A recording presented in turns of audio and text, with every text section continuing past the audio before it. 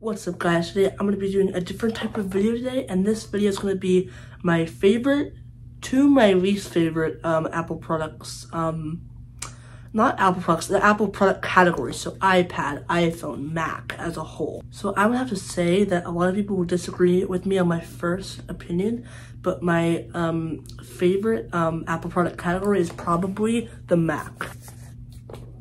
Now, the reason why I love the Mac is because of its versatility. You have all these different computers. You have, let's say, a laptop, maybe a desktop, which is behind me, maybe even a tower. Like, you have all these different type of computers you can get. You can get different sizes, like a 21.5 inch, you can get a huge 27 inch, you can get a small 13 inch laptop.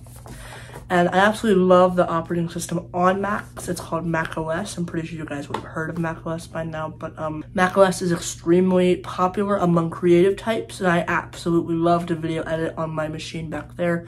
And Macs, I would say, have the longest longevity of any Apple product. iPhones have a pretty long longevity as well, but I say Macs, especially the newer Apple Silicon Macs. I personally don't have any experience with Apple Silicon Macs. I've used them, but I don't have any experience with actually owning one of them per se. But I definitely love the Mac the most out of any Apple product because they are just so versatile, and they're my favorite Apple product. So my second favorite Apple product category, I would have to say, goes to the iPhone. Now, I absolutely love the iPhone, and I'd say it is awesome. It's like a really, really amazing Apple product. But I would also have to say, I don't just want to give the best product just to the iPhone. I actually want to say, AirPods are on par with iPhones. I feel like they are the same quality to me. They work so seamlessly together because I like AirPods and iPhones the same. They pair extremely well with any iPhone you have. I'm just showing an iPhone 10 right now. But yeah, they pair well with any iPhone you have. They're incredible audio listening devices. Let's talk about AirPods first.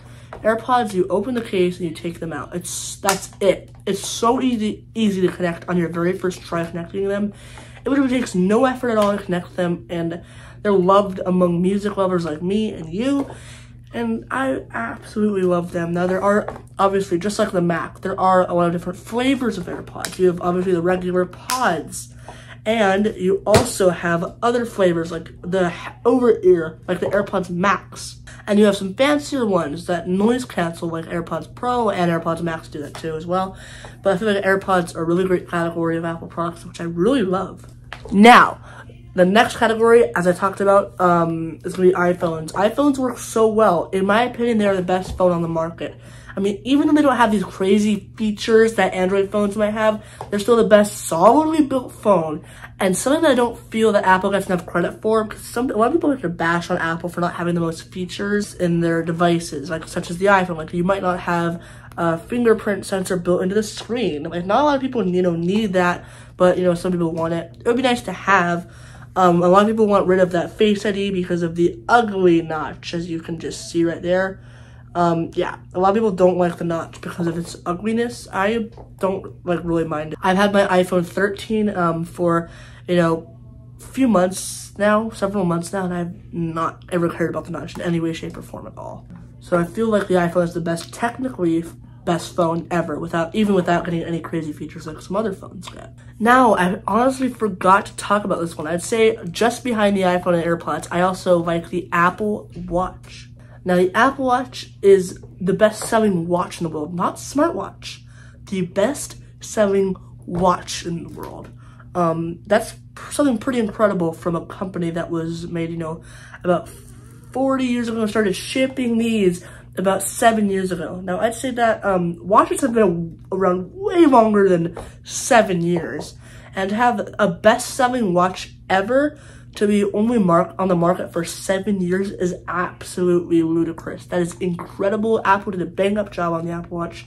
The first, second, and possibly third Apple Watches were not anything to speak of. They were not the best products in the world, but, they were pretty solid for what they were. But I feel like after the fourth watch and beyond, Apple had this system nailed.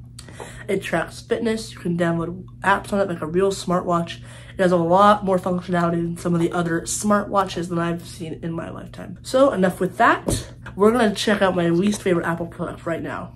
And it is, can you guys guess it? The iPad. Yeah. iPad is my least favorite Apple product. It's not because it's a bad device. It's because it's boring, in my opinion. It's so stale.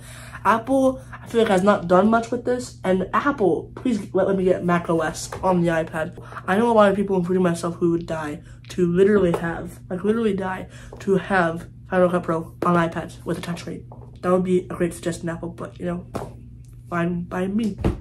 And post in the comment section if you agree with me, disagree with me, maybe think I'm totally wrong, maybe think I'm totally right. If you think I'm totally right, then you are correct. So that about wraps up our video about Apple products. So I guess I'll see you guys later. Bye-bye.